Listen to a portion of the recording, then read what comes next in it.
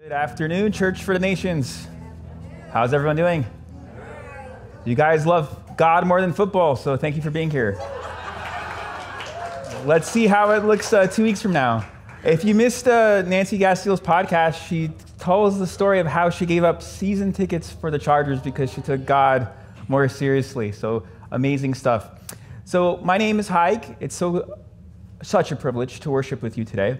And we're going to talk about why we are transitioning this church from doing monthly communion to weekly communion. And today we're going to talk about the communion table itself. So this is a 5-part series. And the first one, we talked about how it's important for us as Christians to be united on the essential doctrines: the Father, Son, Holy Spirit, the resurrection of Jesus Christ, the authority of Scriptures, to be all in and radically united on those essential tenets of what makes us unique as Christians.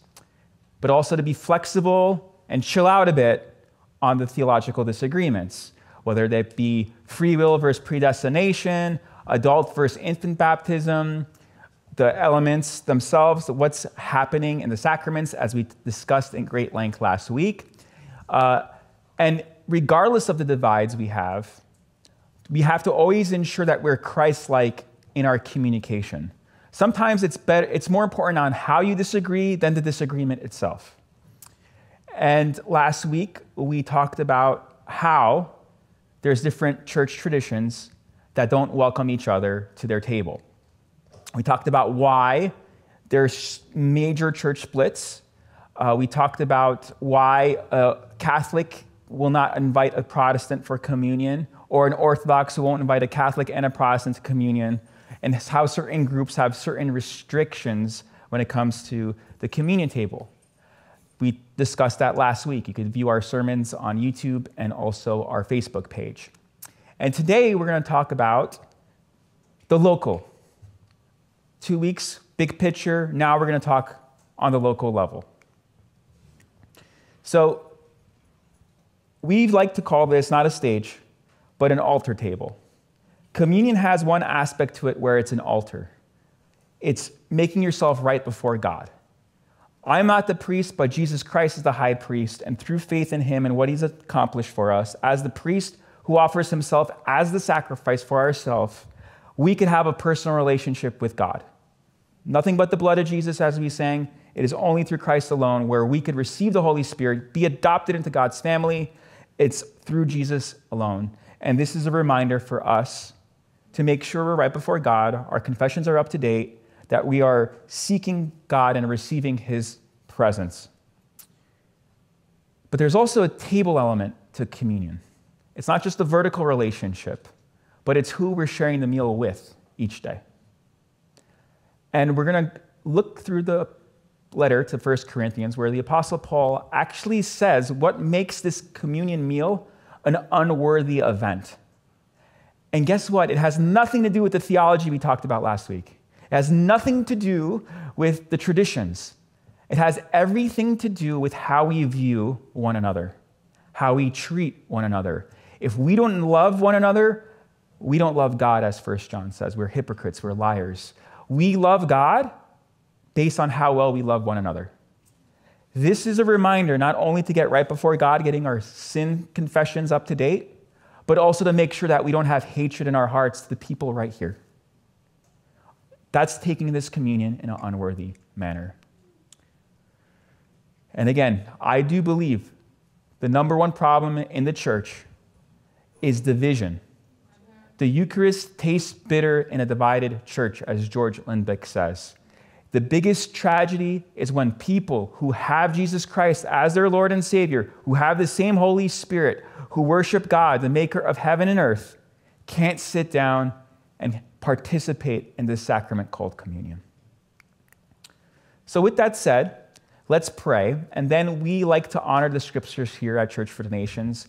If you could rise with me after my prayer, and we'll read scripture. So let's pray first. Heavenly Father, I pray for your will to be done, your kingdom to come right now. Help us appreciate your body, the church. Help us break bread together and love each other as you love us. Help us first and foremost understand the importance of honoring this table It's a table that you have set for us. Lord, be with these words that are about to be proclaimed. Let them be more of you, less from me. And we pray for your will to be done as I'm going to open up another can of worms this week and get really personal. And there might be a lot of hurt that comes through this conversation through past experience. And we're not here to focus on the hurt, but we're here to focus on the healing that you alone could bring. So Lord, let this be a therapeutic sermon. Let it bring unity among your body. And we pray for it to go forth and not come back void. So we pray this in your name. Amen. So if you could rise with me, I'm going to read the first slide. Then we'll read the second slide together. I'll read the third slide by myself. And then we can read the fourth slide together. We'll do a call and a response. So 1 Corinthians chapter 11, 17 to 34.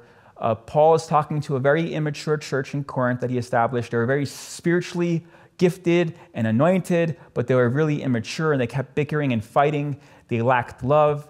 And Paul is saying, knock it off. And in this section, he's saying, what's deplorable is how you're taking the communion. So let's read.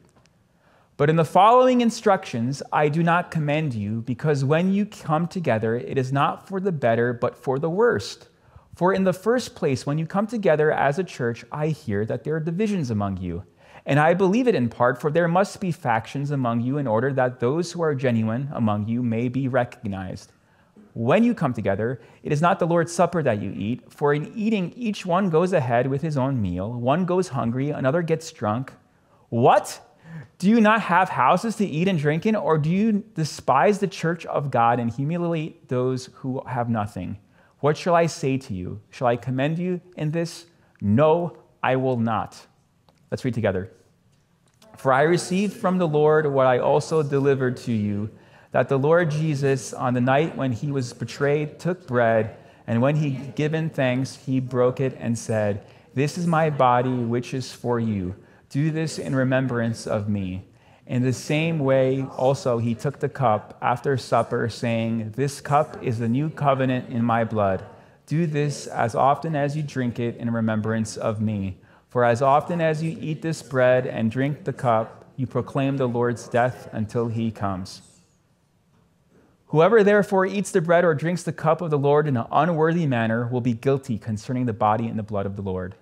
Let a person examine himself, then and so eat of the bread and drink of the cup. For anyone who eats and drinks without discerning the body eats and drinks judgment on himself. That is why many of you are weak and ill, and some have died. But if we judge ourselves truly, we would not be judged. But when we are judged by the Lord, we are disciplined, so that we may not be condemned along with the world. Let's read together. So then, my brothers, when you come together to eat, wait for one another. If anyone is hungry, let him eat at home, so that when you come together, it will not be for judgment. About the other things, I will give directions when I come. The word of the Lord. You may be seated. All right. The last two sermons were more theological church history. Today's going to be more pastoral. And I'm going to open up with a great question. How many of you have been involved with a church split? Only, okay, everyone? Is this everyone? Everyone? Is that almost everyone? Okay, almost everyone, maybe a couple of liars, but almost everyone. Are you talking about the split? No, I'm talking about in general, not the history of this church. It's painful, right? Nothing is pleasant about it. It's awful. And it pains God's heart when this takes place.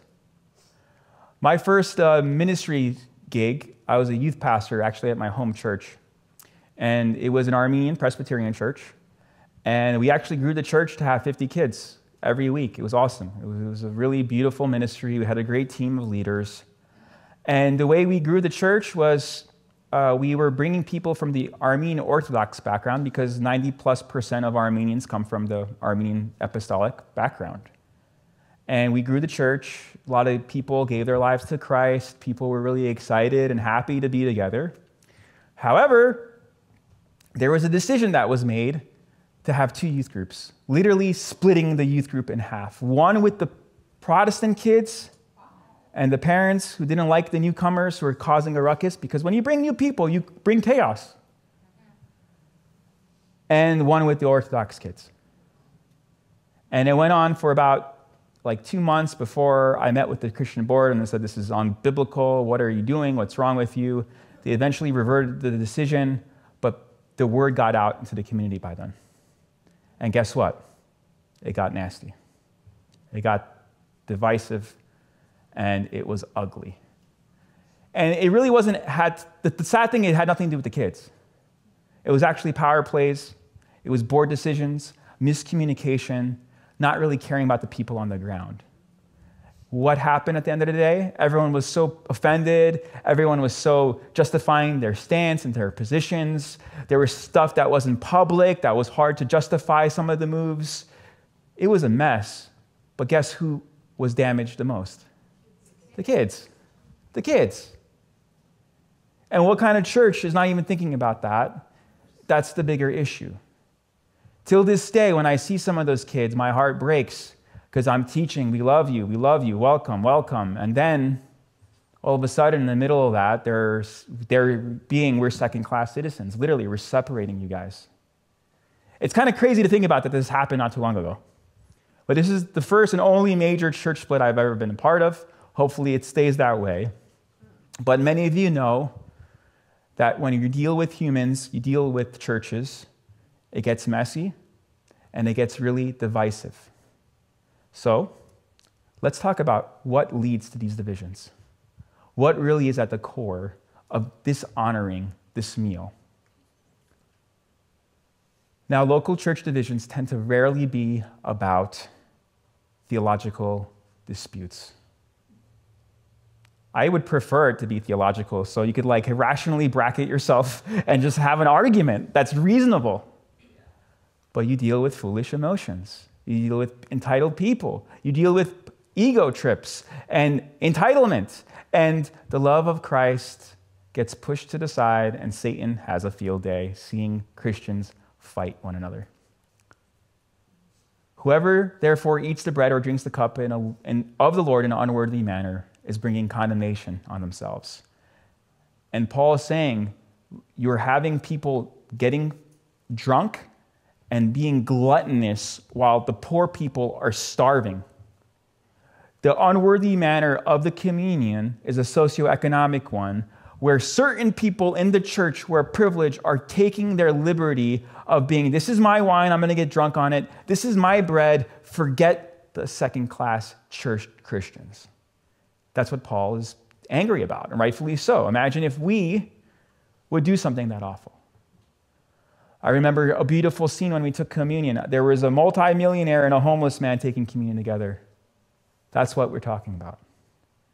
It's loving people who are different from you, yet we are common in the meal of the Lord, the sacrifice of Jesus Christ.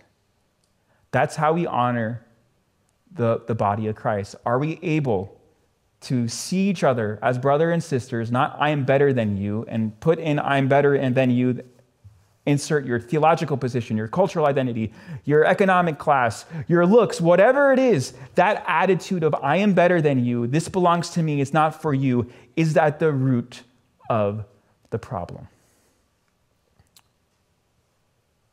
This is true, that you are who you eat with. Tell me the amount of meals you have with certain people, and I guarantee you, these are the people who you're closest with. Families that eat together stay together. This is so true. If you're able to have meals, that shows me who is your family. The same is true with the church. A church that eats together, a church that breaks bread together, a church that lives life and does the one thing we have to do to survive is a church that stays together. It's really hard to get angry at someone when you're breaking bread together. And we need to make sure that we are a church that breaks bread together. Whether it's this meal every week or during the week, we have lunch, dinner, breakfast, brunch, a cup of coffee, whatever it is. That is an indicator of how healthy a church is. Does a lot of fellowship happen? Does a lot of relationships take place in the setting of a meal? And I love it now. I'm at the stage where my kids are starting to play with each other. It's beautiful to see them play. There's a delight as a father to see my two boys just run around, chase each other, and laugh. It's something beautiful when they're eating together, when they're having this joyful existence. And I know God feels the same way about us. When he sees us be joyful, loving, forgiving, compassionate, generous, kind, not judgmental, not condemning each other, I know he looks down and delights. In fact, the Holy Spirit will be present when he sees the children of God be obedient like that. And the Holy Spirit will disappear. And I tend to go into churches sometimes and I could feel the energy of the room, feel the Spirit if it's there or not. And most of the time, the energy is pleasant when the fellowship is there. People are actually practicing what Jesus preaches. When I came to visit for the first time, I felt that love of the Spirit here. I love preaching here. It's easy because people here actually love each other. It's amazing how radical that is. That simple acts of kindness, of being, hi, how are you? Does wonders. Is countercultural. Is revolutionary. Are we loving each other or not? And if we run into roadblocks, we need to forgive, remind ourselves that we are first loved, therefore we love. God loves us, therefore we should love others. We need to be forgiven, therefore we are forgiving people to other people who do wrong us. We're not repaying evil for evil, but repaying evil with kindness and goodness and forgiveness and gentleness, just as God has done that to us in Jesus Christ. Now, I talked about this last week, but Jesus is not a polygamist with his bride, the church. He doesn't have, a super contemporary, crazy charismatic bride out here, and a super covered up Orthodox bride here, and a no emotion Reformed person bride here. He has one bride. One bride. It's not one ethnicity, multi-ethnic. It's not one generation, multi-generation. Jesus Christ knows who belongs to him. One bride. Also, God does not have grandchildren. God the Father does not have grandkids. You, regardless of how old you are or how young you are a child of God. It's a direct link to the Father. It's not something you're traditional. It's personal. We worship one God, Father, Son, and Holy Spirit. And when we accept Christ into our hearts, you receive the Spirit, and the Spirit helps you see the revelation of God, Jesus Christ, that he does love us, he has forgiven us, and his dad now becomes our dad, and we join this beautiful family called church. It's the same Holy Spirit that was present at the start of the church is here with us right now. God is the same yesterday, today, and forever. And the desire of Jesus Christ is unity, for us to be one as he is one with the Father. And we need to strive towards unity. But the Spirit is willing, and the flesh is weak. The Apostle Paul says the flesh is the root of division in the church in Corinth. He opens up his letter talking about how some people are following him, other people are following Peter, other people say they follow Apollos. And he says, that's kind of ridiculous. None of us have died for you. And you think that's ridiculous, but think about most church splits revolve around leadership and personality types. Lutheran, who's that? Luther. Calvinist, who's that? Calvin. Roman Catholicism, the Pope. You insert local church disputes. Oh, I like this pastor more than this pastor. And they kind of viewed pastors like trading cards. It's a weird thing when we prioritize the leader over the true leader of his church, Jesus Christ. Some of you may have been in this position. You talk to a Calvinist. Now, nothing against Calvinism. I'm actually okay with some tenets of it. You talk to a Calvinist, they quote Calvin more than they quote Jesus Christ. There's something wrong with your theology if you're doing that. I remember talking to a Calvinist once, and I was quoting the institutes that Calvin wrote back to him, and he's like, you actually read it? I'm like, yeah, you're the Calvinist here. Why aren't you know what's in your context? People do this all the time. And Paul is saying, what are you doing? If you have this favoritism, it's of the flesh. Let's read. But I, brothers, could not address you as spiritual people, but as people of the flesh, Ouch. Paul's kind of mean in this letter. As infants in Christ, I fed you with milk, not solid food. You weren't ready for the good stuff. You weren't ready for steak. Just giving you milk because you're still fleshly and immature. And even now, you are not ready, for you are still of the flesh. For while there is jealousy and strife among you, are you not of one flesh and behaving only in a human way? For when one says, I follow Paul, and another, I follow Apollos, are you not being merely human? Think about this. The flesh is not just sensuality, it's jealousy, insecurity, strife. At the core of most church splits is some element of insecurity, jealousy, and strife. I was watching a YouTube video on Derek Prince, and he talked about the flesh in these 4 categories using Galatians chapter 5. The flesh is this word that is used in scriptures a lot, and sometimes we just think it's the first part, just sexual immorality, impurity, and debauchery. And that's true. There is this element of sexual sin that also leads to division, and we're going to go through that too if we look at the recent church splits.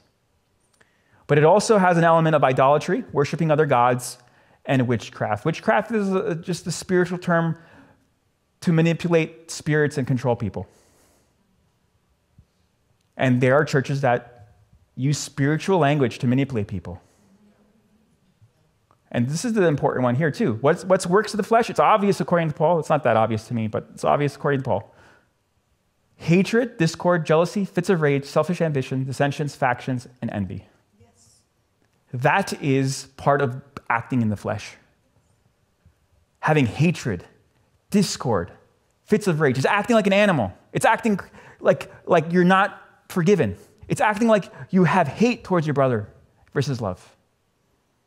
So on one end, you have sexual immorality. On another end, you have control issues, spiritual control. On another, you have just immature temper tantrums of being insecure. And the fourth part, I would put it as addiction, drunkenness, orgies, and the like. You're being addicted to sin, addicted to a certain type of behavior. This is acting in the flesh, not walking in the spirit. I warn you, as I did before, that those who live like this will not inherit the kingdom of God. Paul says in 1 Corinthians, you're acting in the flesh when there's division. But when you're walking in the Spirit, there's unity, there's love, there's peace, there's joy. There's the fruit of the Spirit. So, let's talk about why do church splits happen. One of the most disturbing books I read that didn't really offer a nice solution was a book by a pastor psychologist, Chuck DeGroat, and it's entitled, When Narcissism Comes to Church.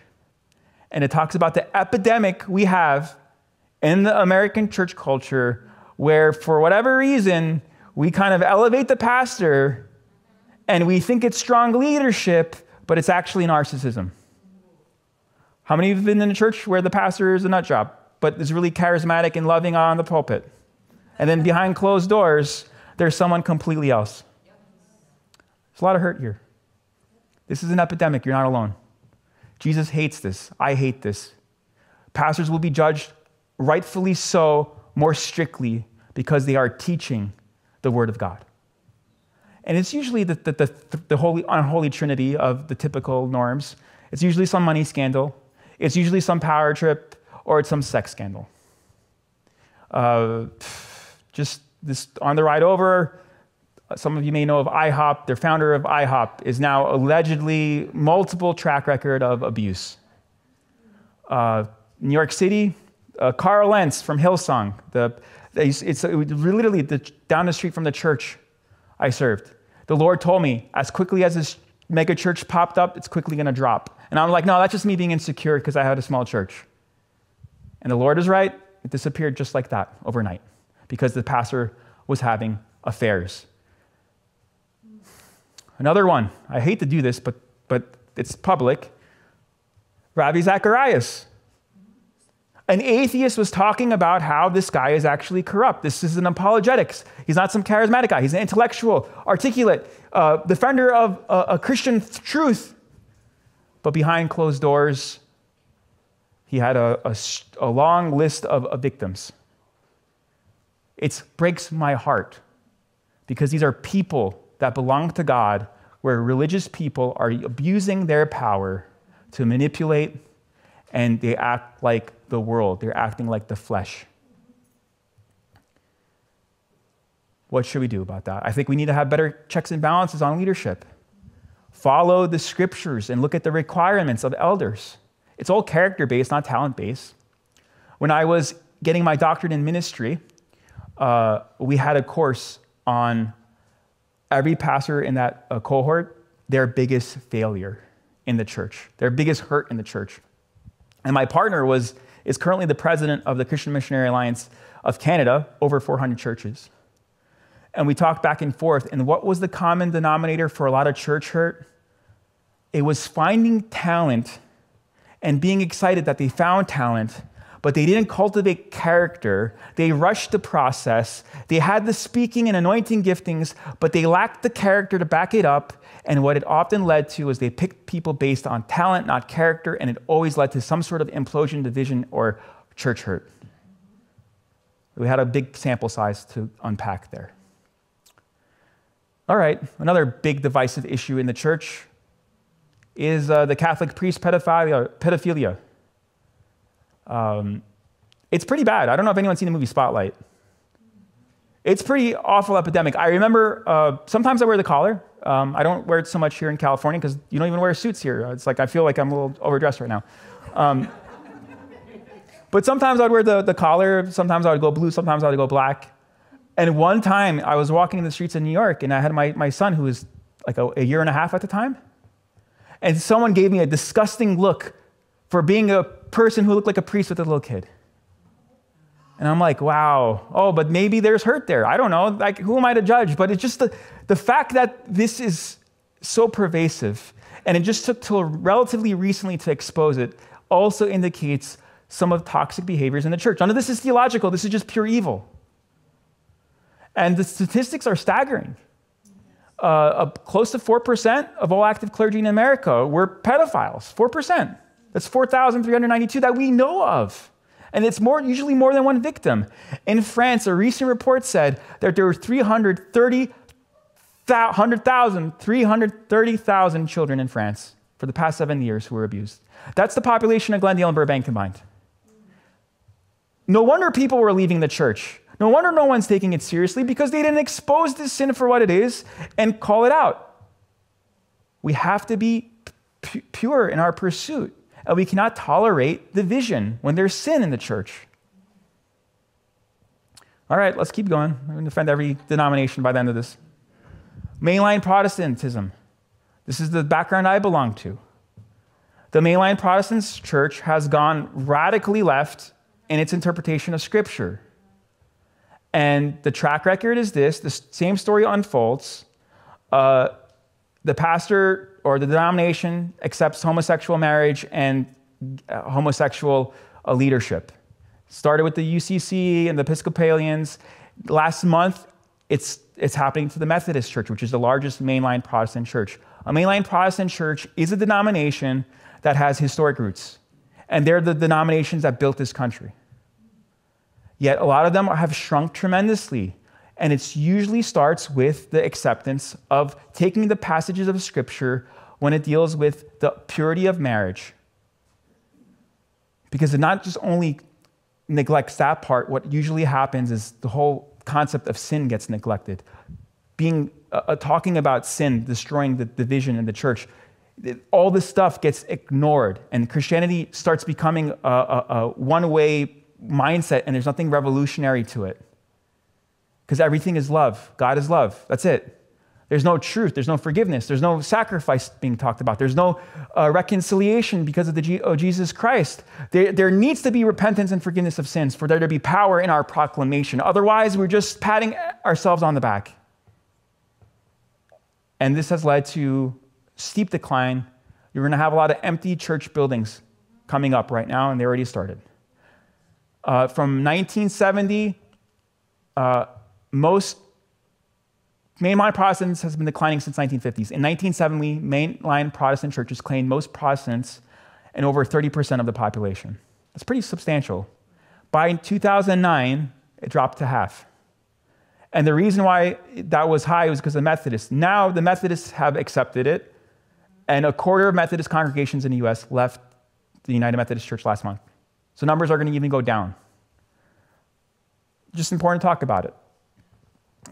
This has been probably the number one divisive issue of my generation. If you're like, oh, yeah, amening me earlier, be careful too. There's a conservative version of this. American evangelical nationalism is on the rise. Billy Graham in 1981 warned the church about this. I don't want to see religious bigotry in any form. It would disturb me if there was a wedding between the religious fundamentalist and the political right. The hard right has no interest in religion except to manipulate it. I'm someone who worked in politics in DC. And guess what? They don't care about Jesus Christ. They care about votes and having power. And we have to be careful not to fall into a trap and being a political ideology being our savior. We have one savior. His name is Jesus Christ, and we want his kingdom to reign. We have to be careful because if we take the priority of Jesus Christ and substitute it with a secondary issue, a political platform, a theological position that may be nuanced, a certain individual who's charismatic and wonderful, if we substitute the supremacy of Christ, the lordship of Jesus Christ as head of the church with something else, it becomes idolatry, and there's nothing to unite us anymore. Because I can't unite you guys. I can't do anything. I really don't have anything to offer. All I'm doing is pointing you to Jesus Christ and saying he's the one who's going to unite us to God. He's the one who's going to unite us to each other. And if we do not understand that, we will deviate our path. We'll attach on to something worldly, some political movement. It could be so many different things. And the church no longer becomes a church. It becomes something completely else. The table is our reminder that Jesus Christ is the boss and he's the one who brings us together. So I say, walk by the Spirit, and you will not gratify the desires of the flesh. But the fruit of the Spirit is love, joy, peace, forbearance, kindness, goodness, faithfulness, gentleness, and self-control. Against such things there is no law. Those who belong to Christ Jesus have crucified the flesh with its passions and desires. Since we live by the Spirit, let us keep in step with the Spirit. We want to honor the Holy Spirit. We want to come to this table where the Spirit is present. How do we know the Holy Spirit's present? Is there gentleness in the atmosphere? Is there kindness? Is there self-control? Is there faithfulness? Is there forbearance, peace, joy? I mean, the scriptures talk about how the Holy Spirit is. This is who the Holy Spirit is because this is who God is. And when we come to this table, it should be a joyful occasion. We should have no hatred in our hearts, no animosity towards people who may disagree with us, but we're coming knowing that we are first and loved by God. Therefore, we need to remind ourselves to love each other. The story of Cain and Abel is the beginning of division in human history. Cain gets jealous. He's insecure about his brother's worship because God approves Abel's worship, but Cain gets jealous. God gives him a warning, knock it off. But he still continues and eventually kills his own brother.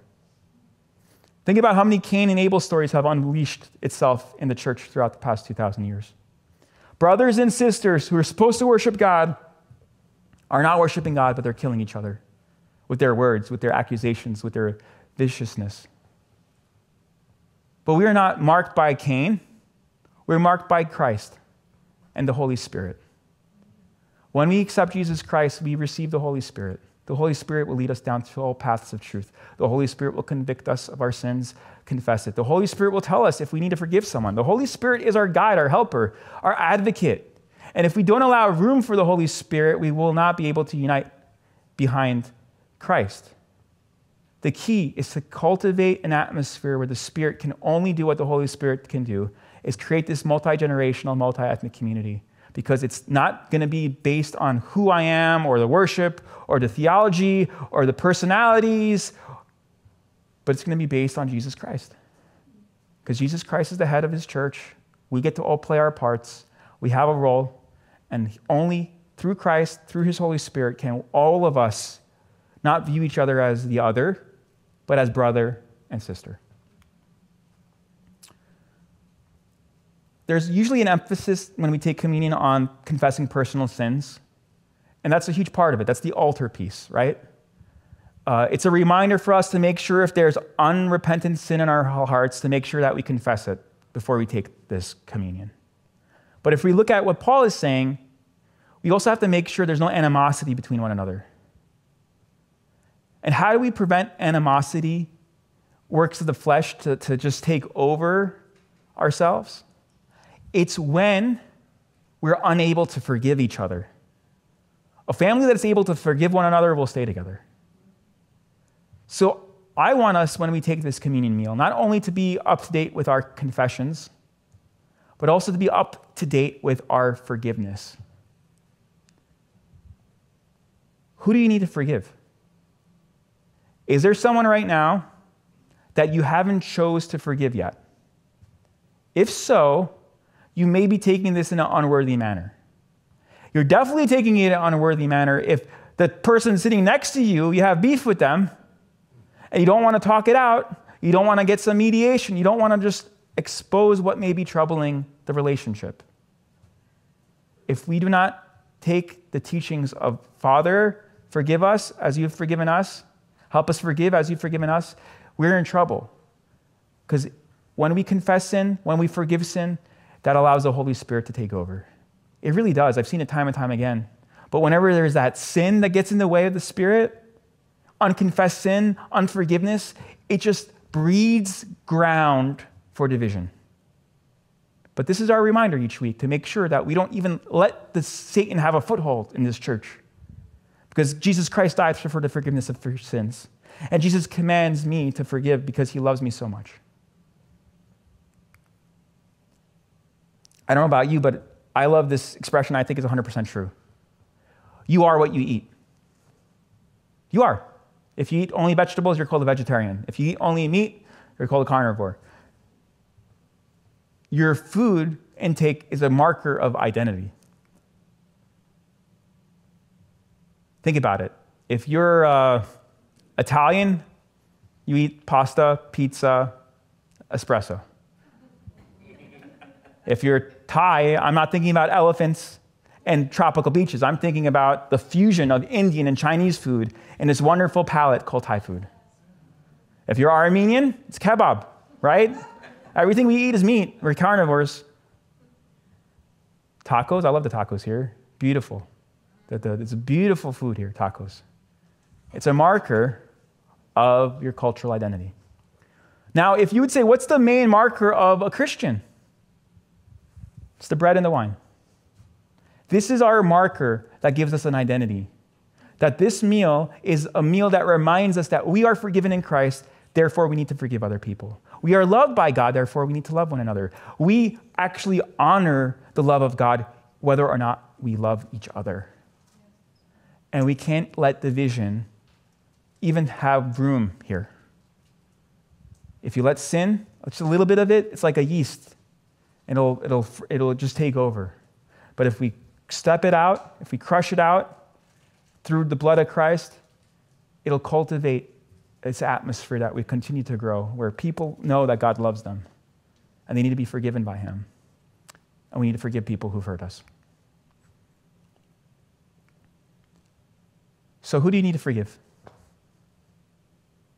We're going to pray right now as I bring the band up.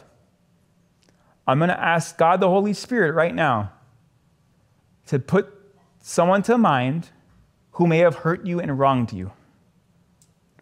And I want you to choose, it's your choice, you don't have to do it, but it's your choice to publicly say, I choose to forgive this person. If the Lord brings up someone to you that you don't understand why, ask God, why is this person being brought to light? The more specific you are with the hurt, with the sin they may have caused you, the more freedom and more love you will receive. So let's pray. This prayer, who do I need to forgive, Lord? So let's pray. Heavenly Father, part of taking this communion in an honorable way is to make sure there's no flesh in us, no animosity towards other people, especially if that animosity exists with someone in this room. So Lord, help us crucify the flesh by trusting in the power of the cross. that forgives us of sins. We are forgiven because of this cross. Therefore, we need to forgive others because you tell us it's a command. So, Holy Spirit, I ask you right now, if there's anyone that we need to forgive, help us begin that forgiving process right now by choosing to forgive them. Let us forgive.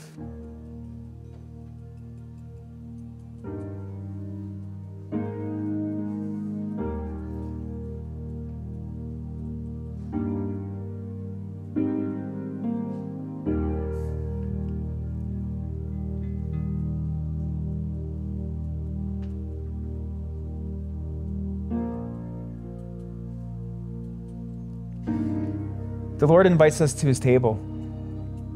If you feel like you would like to participate in this meal, welcome. The Lord invites you.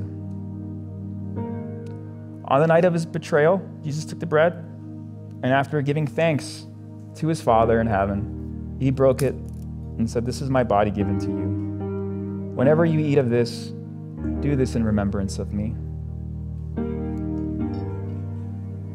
Likewise, he took the cup and said, "This is the blood shed for the remission of sins. Whenever you drink of it, do it in remembrance of me." For whenever we take and drink, we proclaim our Lord's saving death until he returns.